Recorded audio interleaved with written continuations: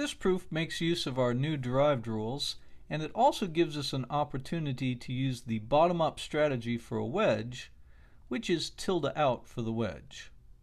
Well, let's start at the top. We immediately notice that the main connective for the first line is a tilde. Since it's a tilde, that means we'll be using one of these three great rules, De Morgan's or arrow exchange. And in this case, it's an ampersand as the main connective on the inside, and so that means it's the second version of De Morgan's. All right, what's the story that we like to say in this case? We switch the connective, ampersand to wedge, and then distribute the tilde. So we add a tilde to F, and we also add a tilde to I arrow M. All right. I don't like both pi and quiche means either I don't like pi or I don't like quiche. And that's exactly what we did over here.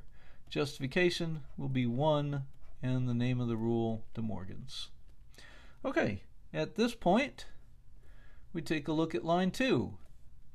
What's the main connective on 2? Notice it's not the tilde. On 2, it's the arrow. Be very careful with this. The only time that you use De Morgan's or arrow exchange is when the tilde is the only thing that's completely outside parentheses.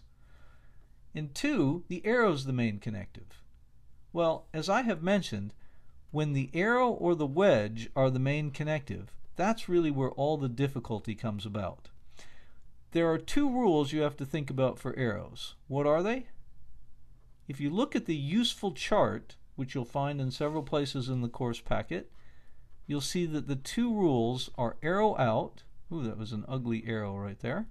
Arrow out and modus tollens.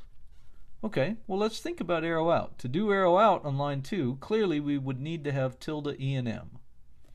Now we don't have it. All right. What would we need to do modus tollens?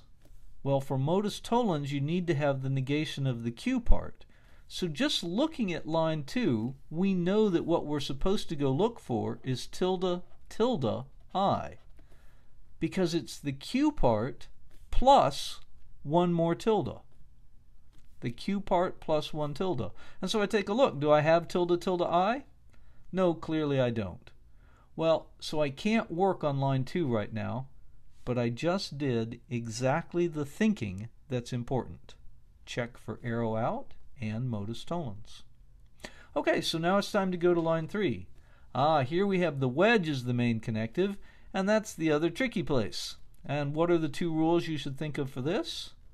Disjunctive argument and wedge out.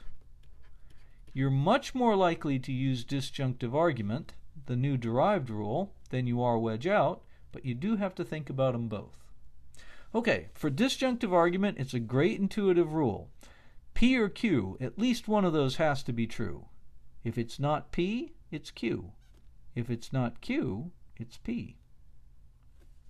All right, so I look at this rule, I look at this line, and knowing this rule, I know what I have to go look for. I have to either find tilde tilde F, that's the P part plus one tilde, or I have to find tilde tilde I arrow M. And I look for both of them, and I say, yeah, I obviously don't have either one of those. Well, so unfortunately I cannot do disjunctive argument right now. What about wedge out? Well, you remember wedge out, right? That's that three-line rule that says P wedge Q, P arrow R, Q arrow R. If you find all three of those things, what do you get to write? R. This is the wedge out rule. And so when I see that I have a wedge here, I have to go look and say, do I have a conditional that begins with tilde F and points to anything? And I look and I say, no, I don't have it. Well, I also would need to find tilde I arrow M, arrow something, and I clearly don't have that either, so I can't do wedge out. All right, the moral is I am now stuck at the top. But I thought about everything that I needed to think about, and that's what the useful chart does, is it tells you exactly what thoughts to have as you're looking at a line. Okay, so we're stuck at the top. It's time to go to the bottom. We see we have a wedge at the bottom, and the bottom-up strategy for a wedge turns out to be tilde out, our box rule. So I'm going to make a big box here that occupies all the available space. I'm not very good at drawing nice, neat boxes on this piece of tablet-y hardware stuff.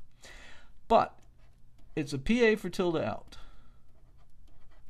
Normally, we have been using tilde out when we have just a single capital letter at the bottom. But what we're going to do is just pretend that this is a single capital letter and assume the opposite of it. I think the best way to assume the opposite of a wedge is to take that entire formula and just write it in the center of the space at the top of the box, just like that. And then add parentheses plus another tilde. Notice if you just drop the tilde, then all you've done is change the value for f. So if you wrote f wedge d at the top, that would not be sufficient. You really have to have tilde f wedge d. Of course, at the bottom of the box, we'll have a contradiction symbol. Okay, so stuck at the top with a wedge at the bottom, this is what you do every time. Now, here's the payoff. What's the main connective for line 4? It's a tilde. Well, that means we're going to get to do De Morgan's on it. Every time you assume the opposite of a wedge, you're going to have a tilde on the outside with a wedge on the inside, and that means the first version of De Morgan's. And so that's what we'll do. So I'm going to write, well, switch the connective, ampersand to wedge to ampersand, and then distribute the tilde. Tilde, tilde f, and tilde d. For De Morgan's. And the payoff is that that's an ampersand, so now we even get to break it up. And we get tilde, tilde f, and also tilde d. So that's 5 ampersand out, done twice. Fantastic.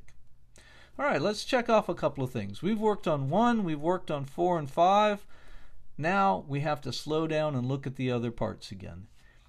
Over and over again, when I see people get stuck on these proofs, it's because they're not slowing down and just looking at the lines and thinking about the relevant rules.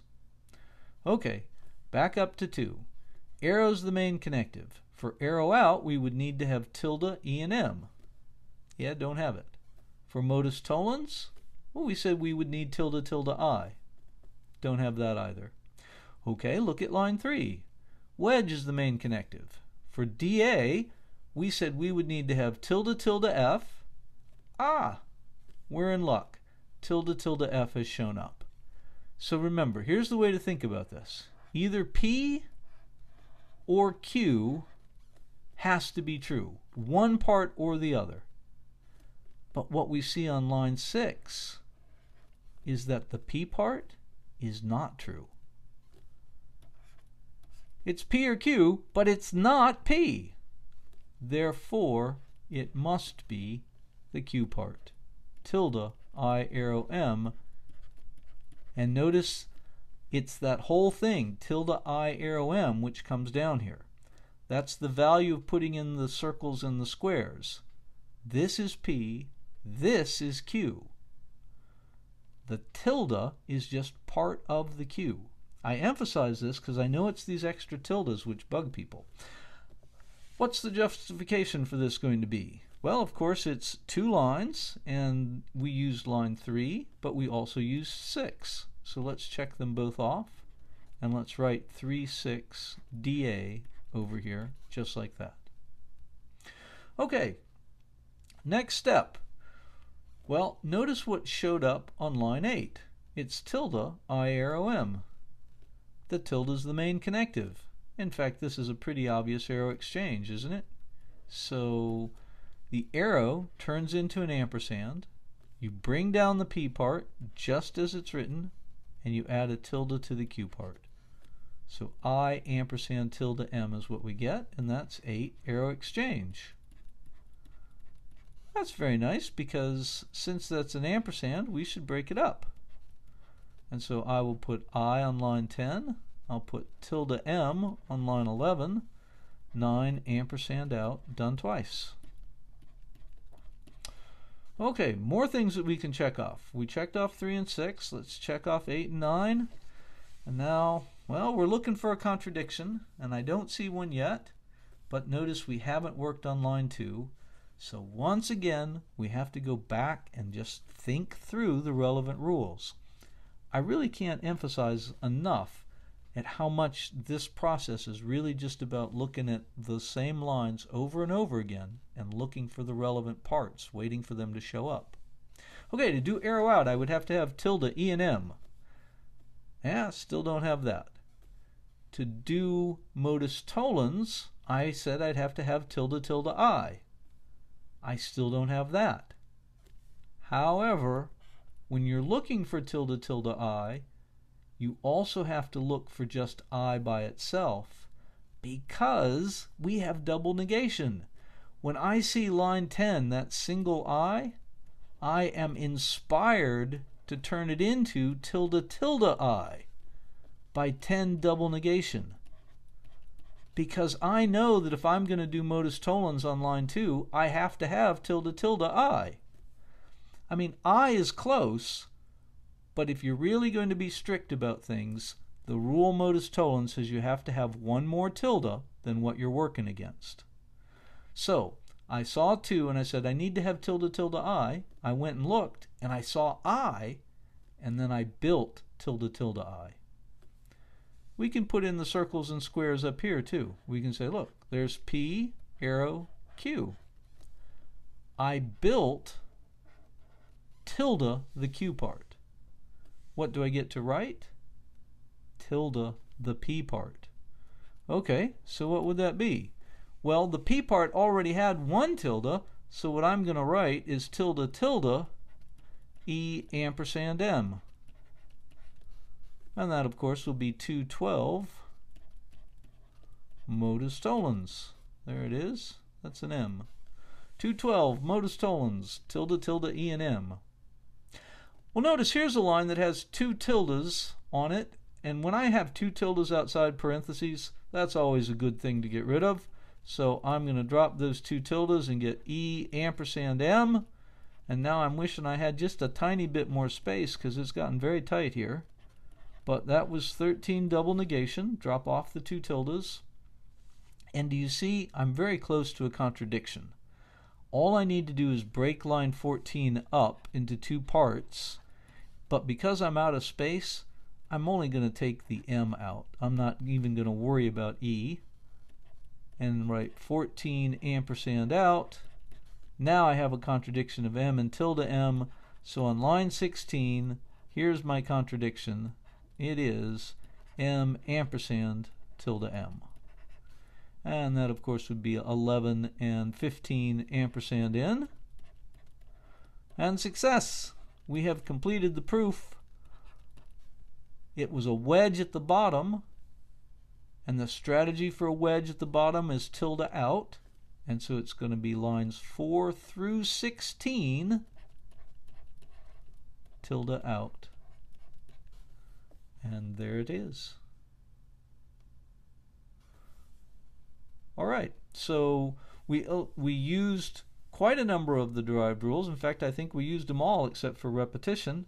And we talked about the bottom-up strategy for a wedge. Assume the opposite of a wedge, always put it in parentheses, and add a tilde, and look for a contradiction.